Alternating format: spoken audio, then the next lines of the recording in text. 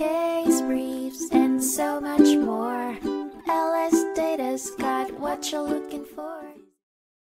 In the 1984 case, Miller v. Commissioner, the United States Court of Appeals for the Sixth Circuit examined whether a taxpayer could claim a casualty loss deduction under Section 165 of the Internal Revenue Code of 1954 for damage to their property that was covered by insurance, even if they didn't file an insurance claim. The taxpayer in question chose not to file a claim for the loss of their boat for fear of having their insurance policy canceled. The initial decision by the tax court disallowed the taxpayer's casualty loss deduction claim on their 1976 tax return, citing the precedent set by Kentucky Utilities Company v. Glenn. The taxpayer appealed the decision, and the tax court reconsidered, factoring in the case of Hills v. CIR. Ultimately, the Court of Appeals held that taxpayers could claim loss deductions even without filing an insurance claim due to fear of penalty, as long as they had not already received indemnification from their insurer. The court overturned its prior decision that denied such deductions,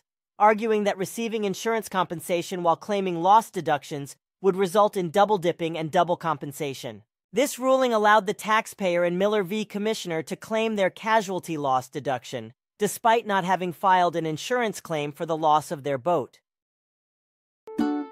Case briefs, and so much more. LSData's got what you're looking for. Visit lsd.law, elevate your mind. Leave the stress of class.